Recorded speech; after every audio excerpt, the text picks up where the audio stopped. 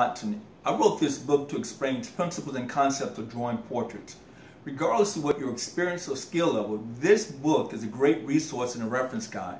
This video was produced to put a voice and a face to this book.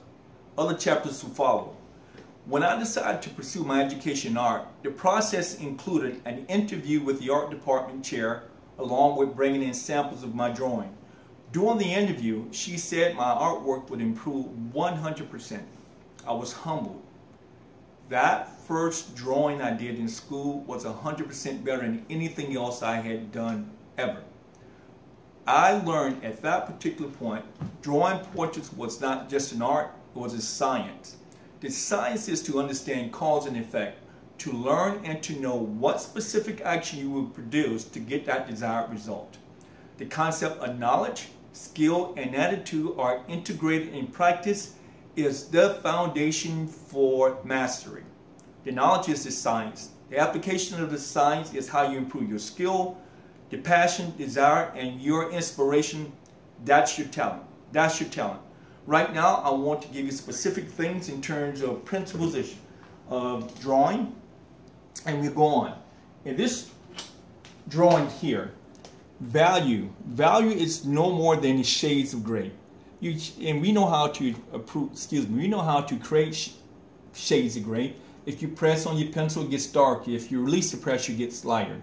So on a one-dimensional surface, a two-dimensional surface, in order to get three-dimensional look, when you're drawing, you create value.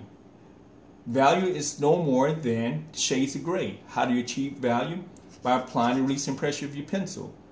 After that, I will show you how to change pencil, but for the sake of this conversation, it's no more than applying the releasing pressure of your pencil.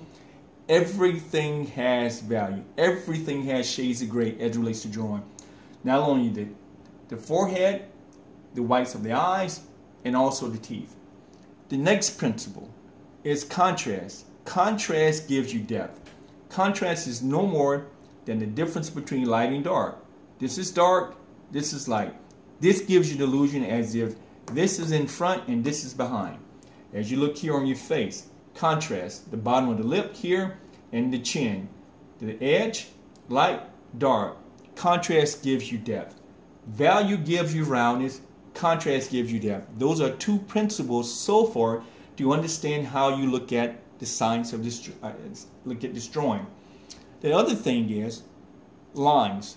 There are no lines in a drawing. There are planes.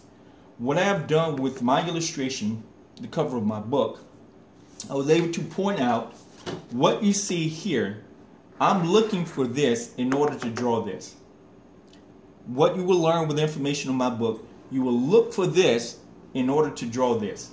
So when I'm drawing, laying things out, I am actually looking for the planes on the face where it looks like lines, and I convert those planes to smooth edges. So this, again, is what I'm looking for, and this is what I actually produce. Make sense? Good deal. So as we go forward with this whole thing in terms of the concepts, the principles of drawing, value is the amount of light and dark in the color tone. Contrast gives you depth. It's the difference between dark and light. There are no such thing as a line. Lines only indicate the different planes on the face. Our next chapter, our next video, will actually go in more depth about how do you create value, as we see here, how do you create contrast, and what to look for in order to draw what you see. RonWatsonsDrawings.com. Follow me on Facebook, also on Instagram. Hope to see you soon with the next video. Take care.